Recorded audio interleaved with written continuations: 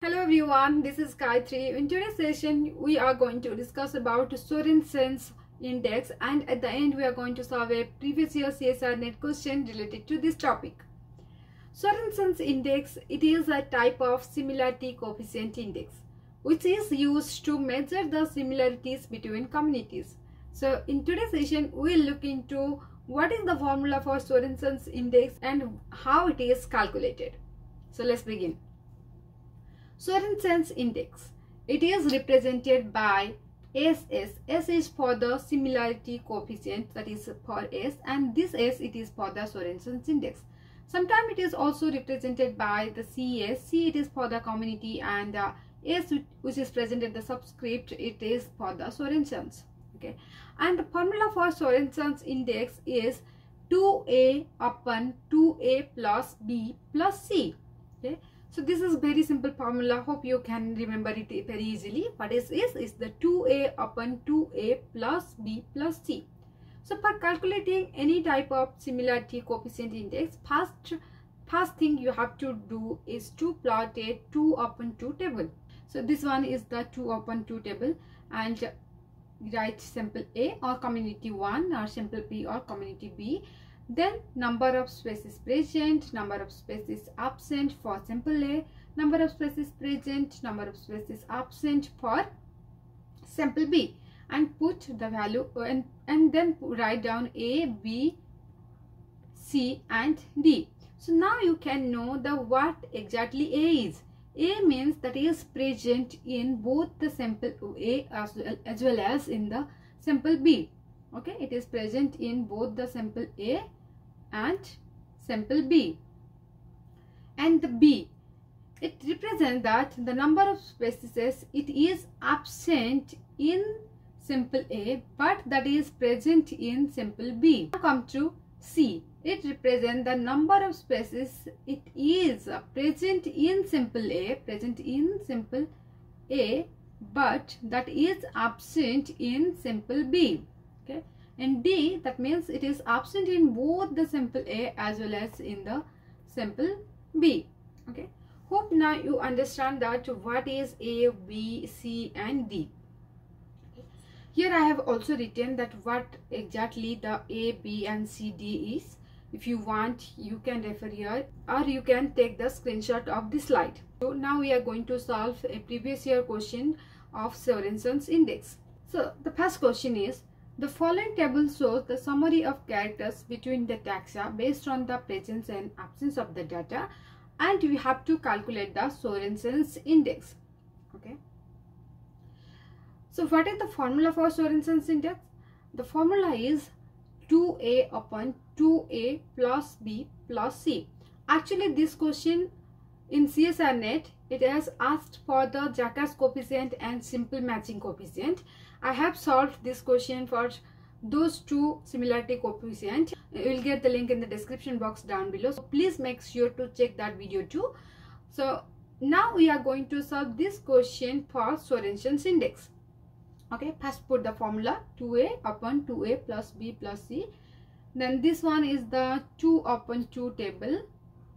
Okay, and here the 1 it represents the presence and 0 it represents the absent. 1 is for present and 0 is for absent. So what is the value of A? A means that is present in both the taxon A and taxon B. Which is present in taxon A, taxon B, that is 40, right? A is 40. And what is B? B is that which is absent in taxon A but that is present in taxon B. So this one is B. And C, it is present in taxon A but that is absent in taxon B. So this one is C. And D, that is absent in both the taxons. So this one is D.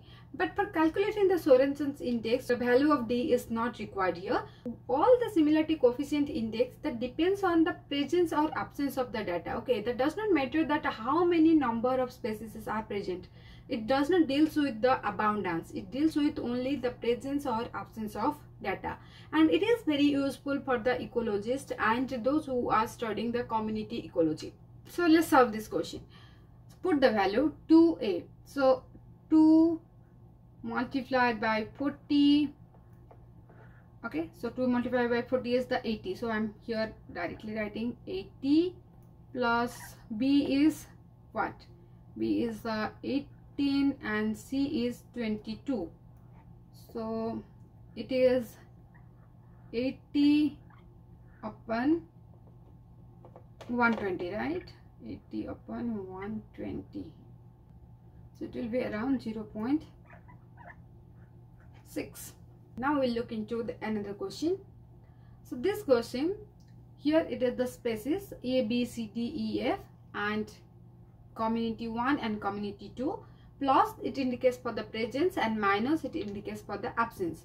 Okay, so in this case, so first what we have to do is to know the value of A, B and C. Okay, because we know the formula is 2A upon 2A plus B plus C. So here what is A? A is that it is present in both the communities. So let's see. Okay, species A, it is present in community 1 and community 2. Similarly, species F, it is present also in both the communities. So the value of A is 2 because the two species are present in both the communities. Now comes to value of B. So what is B? It is absent in community 1 but that is present in community 2. So let's see, absent, it is absent, C, it is absent in community 1, okay, but it is present in community 2. So it is 1 but nothing. So B is 1. Then the C, it is absent in community 2. So here it is absent in community 2 but it is present in community 1, right? That is the species B. Let's see the species D and species C, though they are absent in community 2 but also they are absent in community 1. So that is for the D, right? So the value of C is only one species that is absent in community 2 but it is present in community 1. So here the value is 1. So now we have the value of A, B and C.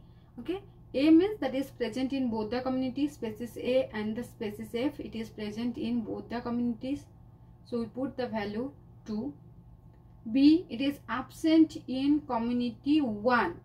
Okay, absent in community 1. C, D and E, three species are absent in community 1. But the value of B is that species that is absent in community 1 but should be present in community 2. So that is only one species, that is species C. So we have written is 1.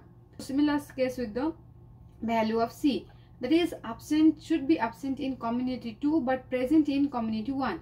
So only one species, that is the species B, it is absent in community 2 and it is present in community 1, that is the species B, right? So I have written 1.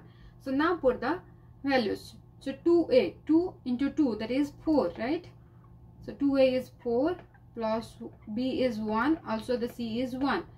So it is 4 upon 6.